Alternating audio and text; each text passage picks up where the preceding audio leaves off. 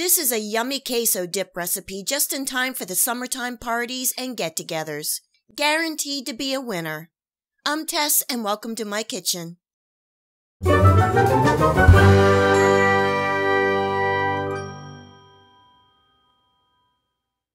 This delicious chili con queso dip is an easy skillet Tex Mex appetizer or snack that is a definite winner. So let's get started. I have a pound of lean ground beef I'm adding to a medium-high pan with a little drizzle of oil. Browning and chopping the beef and then draining any extra fat if needed. Just a reminder that you can find this recipe in the list of ingredients in the description box below. No extra clicks or going to a different site. It's all right here. Next, I'm adding some onions, red bell peppers, and a seeded jalapeno for a little kick, and this is optional. Giving that a stir and cooking for a minute or two.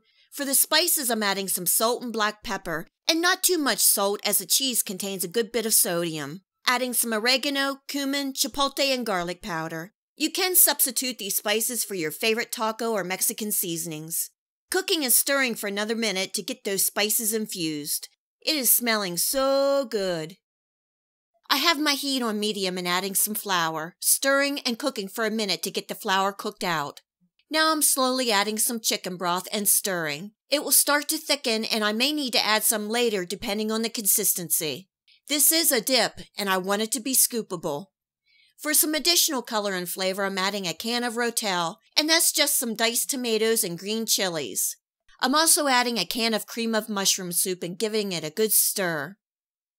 I can see I will need to add some more chicken broth to slightly thin the mixture to help melt the cheese and bring it all together.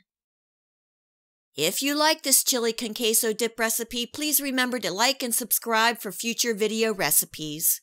You can also find me and more of what I'm cooking on Facebook and Tess Cooks For You blog. Now the star of the show, cheese. I'm using a combination of cream cheese and velveeta. I turn my heat down to low and just stirring in the cheese until it melts. Instead of the cream cheese, you could also use Monterey Jack, pepper jack, or cheese of your choice. It's all good.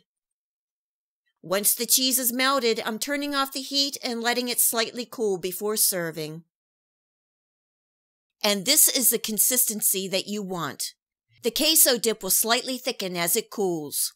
Garnishing with some finely chopped red bell peppers and serving with some tortilla chips.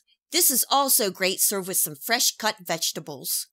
To keep this a vegetarian queso dip, you can use black beans instead of the ground beef and water instead of the chicken broth.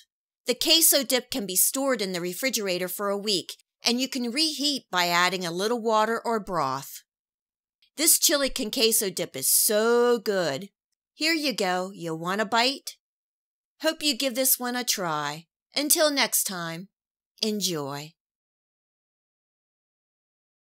And thanks so much for joining me here in my kitchen. You can subscribe here for my future video recipes. And remember to come visit me on Facebook. You never know what I might be cooking. Until next time, much love.